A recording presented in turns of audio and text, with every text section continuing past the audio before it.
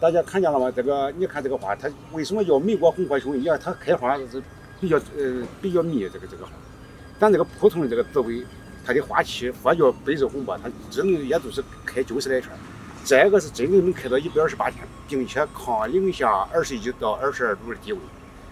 它的这个养殖不和咱这个普通的这个紫薇是一个样法。哎，它这个土壤一般的土壤就行。现在这个城市绿化和这个乡村绿化，连这个庭院绿化都有这个带这个品种，其他品种现在基本上淘汰。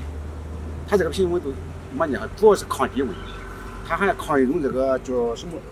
它在化工厂里排个气体膜了以后，它抗一种叫氟化氢，叫什么这个气体。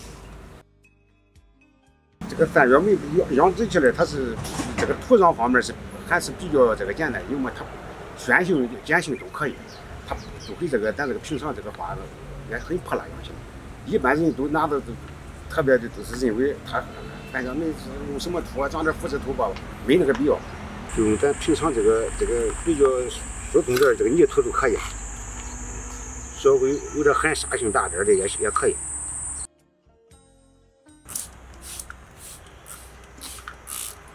绿萝养起来吧，它很简单。你像在室内养殖的话。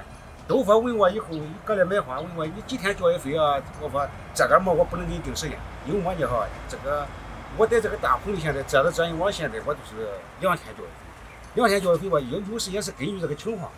你要这个你看到叶子大了，你必须得交费。它叶子滋生，但是你看看这个土，你平常注意观察，这个土有点干了以后你也得交费。